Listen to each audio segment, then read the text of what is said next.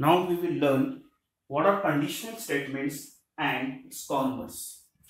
So first, the statement which can be written in if then, usually if then sentence in English.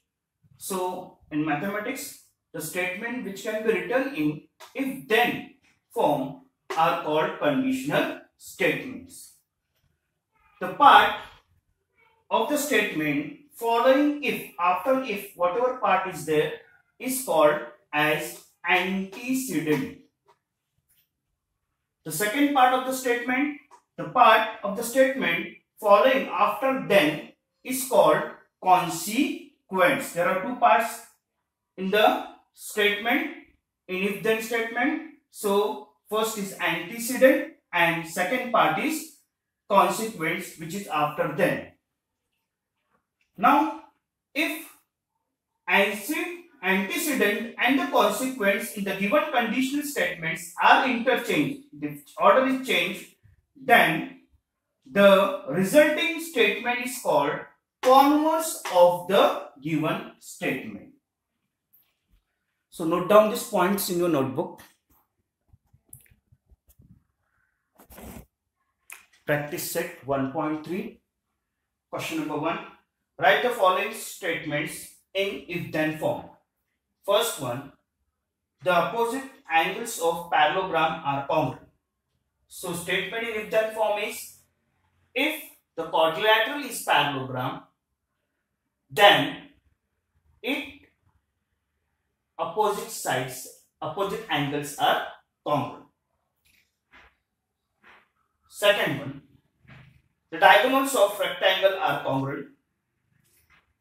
So statement in if-then form is, if a quadrilateral is a rectangle, then its diagonals are congruent. Third one, in an isosceles triangle, the segment joining the vertex and the midpoint of the base is perpendicular to the base.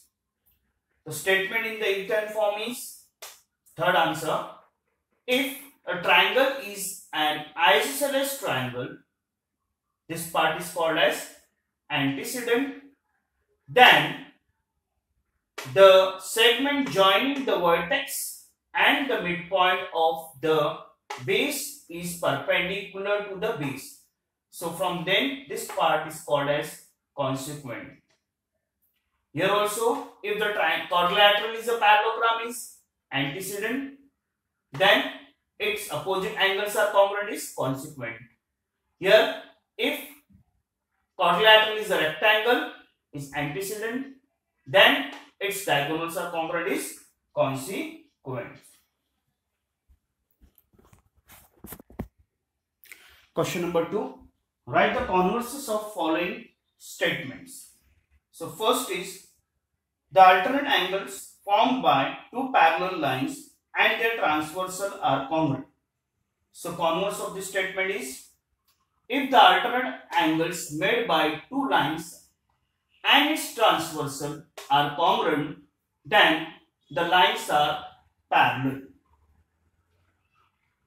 Second, if the pairs of interior angles made by the transversal of two lines are supplementary, then the lines are parallel. So converse of this statement is, if two parallel lines are intersected by transversal, then the interior angles so formed are supplementary. And last one, the diagonals of rectangle are congruent. So converse of this statement is, if the diagonals of quadrilateral are congruent, then that quadrilateral is a rectangle. All of you write down exercise 1.3 in your notebook.